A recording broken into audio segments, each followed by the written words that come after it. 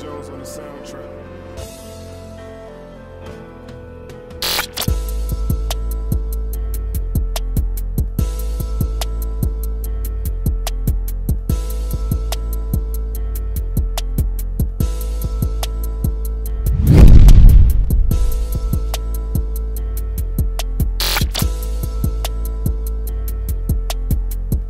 What's up, family? Welcome to another episode of Sneaker Notes. I'm your boy C Notes. Thanks for checking me out. Again, it's another week with really nothing to review, but being that footaction.com closed and they sent a lot of their stock to Nike, Nike has been re-ing up with the dunks for the last 3 days constantly. So it begs the question to me, is Nike dunks coming out too much? In my opinion, no. Like, I love the Nike Dunk. Y'all know I love the Jordan 1, and the Dunk is just a play off the Jordan 1. And I read that the Dunk came out in 1985. That's wow. I did not even know Dunks came out in 1985. You learn something new every day, man. But far as the SBs, I'm fine with them coming out because they so colorful, they tell stories. There's so much good things about the Nike SBs. Like, everyone runs for a Nike SB. So I just wanted to ask you guys, let me know in the comment section below, do y'all think Nike Dunks are coming out too much? And with that being said, I want to give y'all some of my favorite. So my favorite Nike Dunk that I own, hands down, I went crazy to get this sneaker, would have to be the Chunky Dunkies, man. Like, when I seen pictures of this sneaker a year in advance, I had to go crazy for this sneaker. And it's crazy because I don't even eat ice cream that much. I don't do sugar too much, guys. But Ben & Jerry, they knocked this one out the park, man. Only regret about this is me wishing I could have got the special box with the big Ben & Jerry ice cream.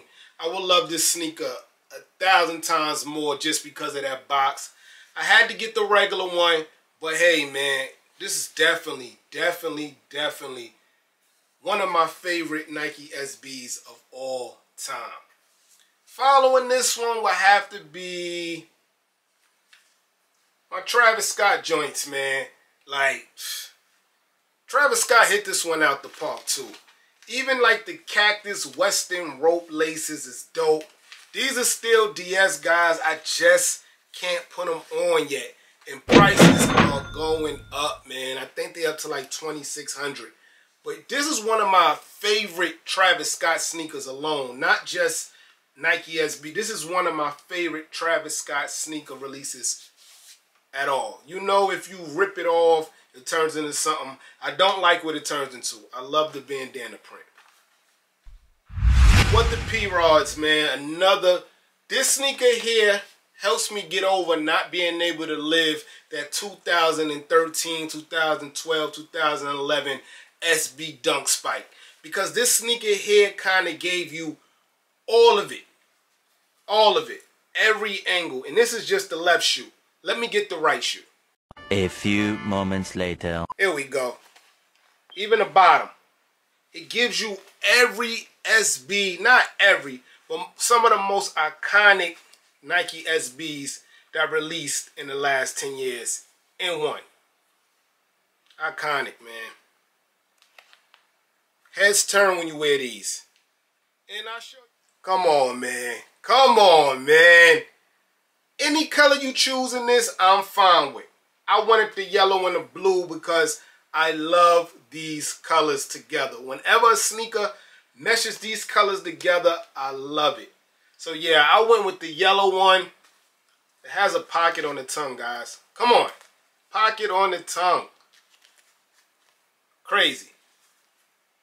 It's just not too much I can't love about this sneaker.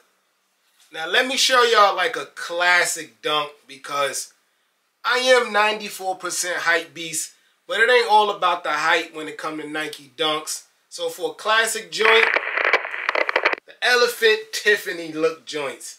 Classic sneaker, man. Yo, and comfortable. If you don't know, it has the Zoom Air. I wore these to Legoland with my son for his birthday. And I walked around for hours. My foot was fine, man.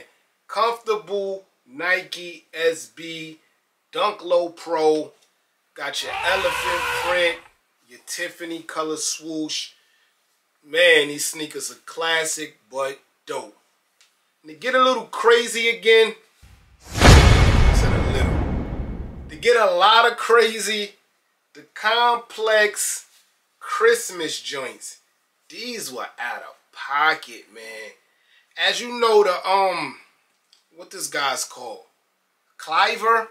The Cliver, Sean Cliver, I think, he came out with a Christmas dunk 2 years ago. And that was nice. That was clean. Had a little bit of frostbite at the bottom. Complex jumped out the window with these joints right here, man. You got snowman's presents. My gripe about this is I only can wear it around Christmas with an ugly Christmas sweater, but I do like them, man. Let me know in the comment section below how y'all feel about these. These don't get talked about a lot in the community. Crawfish joints. I told you I went back and got a couple that I really weren't fond about, but these were dope, man. They came with the net that the crawfish come in. It came with the newspaper that you eat the crawfish on. These were dope, man. In the back, you got your little corn look. You know, you can't eat crawfish without corn. What I heard, I never ate crawfish yet.